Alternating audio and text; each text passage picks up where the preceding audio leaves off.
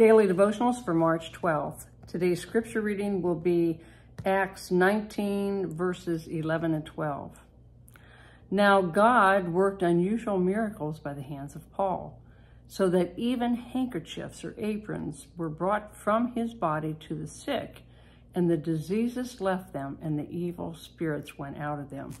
Now, you know, this is amazing that this happened, or is it? You know, Paul had the same Holy Spirit that we have today, or should I say, we have the same Holy Spirit that Paul had in that day. The Holy Spirit is still the same. He is holy, and he is the Spirit of truth. He's the Spirit of God. I believe that why miracles happened with Paul is because he didn't doubt. He believed. You know, Scripture says that these signs follow those who believe. And, you know, what are the signs that are to follow? You know, it's all kinds of miracles. It's what we believe, what somebody has a need for. If we lay hands on them, they would recover. You know, we're supposed to heal the sick, raise the dead, cast out demons.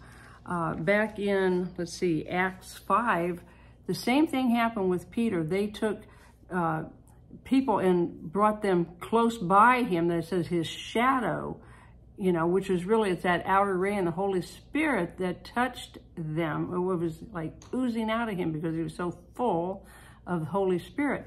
So I believe that, you know, Holy Spirit's still the same. He has never changed, but we lack belief, okay? We doubt and we do without. So it's our own unbelief that will keep us from, we may be filled with the Holy Spirit, but we've got to believe that he is the same today as he was back in that time, and he'll be the same tomorrow. He never changes, okay? So we need to fill ourselves full of Holy Spirit.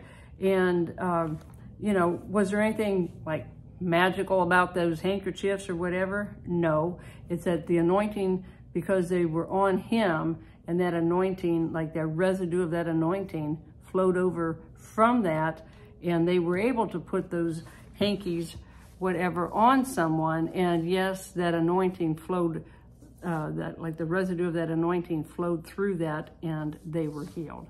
Okay? All right, great. Till next time, be blessed.